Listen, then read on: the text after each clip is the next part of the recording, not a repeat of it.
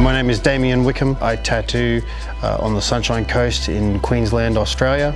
I have 2 shops there, Katak and the Blacklist.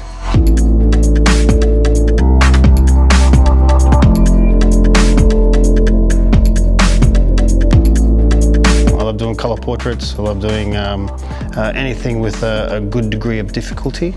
So black and white photographs, people's loved ones, Marvel characters, all sorts, whatever people bring through the door. I've become known for that style with a lot of hard work. It's just every time someone brings something into the studio, you should take their ideas and make it the best it can be.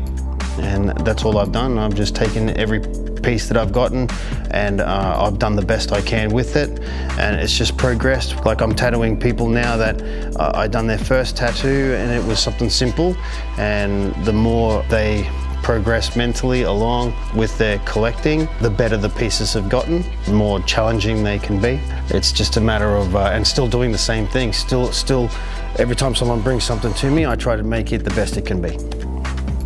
They're usually at conventions when I do them.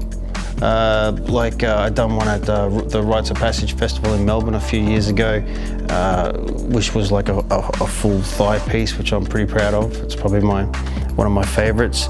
I did the Tatouage Mondial Tatouage in Paris at the beginning of the year. That involved 3 days of just 16th, 17th century Renaissance artwork on a young kid called Zio's leg.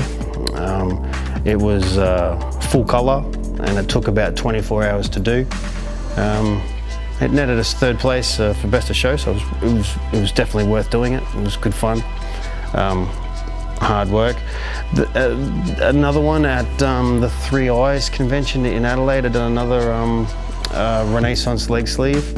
It was basically a mixture of Rubens and Rembrandt Peale's work. But that's what I love to do. I love doing replicating 16th, 17th century artwork, Renaissance period, Baroque style art.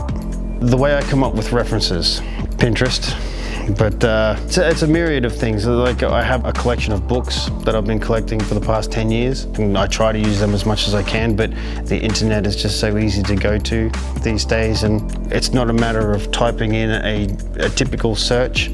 It's a matter of being creative with what you're searching for, I guess. That's probably how I get my reference. I also study artists themselves, other artists that are doing these works. I love collecting art, so I buy artwork all the time. You know, I like to take those sort of pieces that I get, that I collect, and either morph them or change them that little bit. A good example is a guy called Terry Wolfinger. He's an artist here in Los Angeles. He does a lot of classic horror portraiting, current horror sort of artwork. I'm not quite sure how he does it, but he does it good. So one of the things I tell people to do is try to educate them on the artists that are out there. So the more people I can tell about Terry, the more artwork he sells, and the more references we can get, you know. I do recommend sending them a message and asking them first. Always ask your artist first if you can use their reference. How can someone get an appointment with me? They can get an appointment with me by going onto my Instagram page and sending me a message. I try to get back to everybody.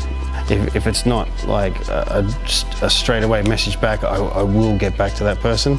If they're in Australia, the best thing is to do is just to call my shop, send me a message, I'll send them the shop number, they'll give them a call, and my guys there, Ryan or Keegan, can take the booking for them. It's probably the best way.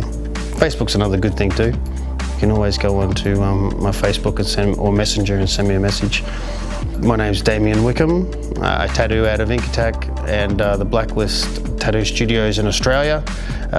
Thank you so much for taking a look at my portfolio.